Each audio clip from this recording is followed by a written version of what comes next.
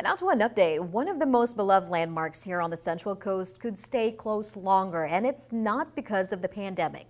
KSBY News reporter Erin Fay was in San Simeon to find out why Hearst Castle might prolong its closure.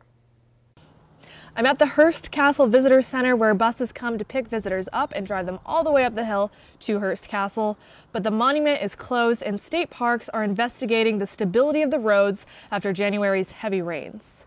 Staff found some sinkholes next to the culverts, which, could be from the level of rain. We had over 20 inches of rain on the hilltop during that 18-hour, plus storm event. Culverts are the draining systems that run under roads to channel water. State Parks is looking at 2¼ miles worth of roads using ground-penetrating radar to find any damage that might be underground. Really, what we're doing is taking the buses off the road because we don't want that continual pressure, and we don't. I can't even really speculate.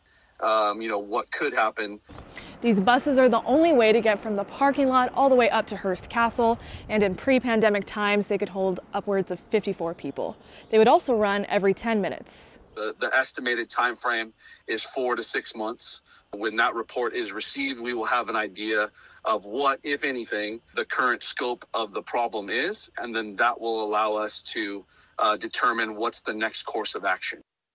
State Parks told me they will have a better idea of the reopening date after they receive that report, but they are optimistic that it will be sooner than later. In San Simeon, Erin Fay, KSBY News. In terms of COVID-19 restrictions, State Parks is not sure when Hearst Castle will be eligible to reopen because they have to transport tourists via buses to the monument, and most of the tours are indoors.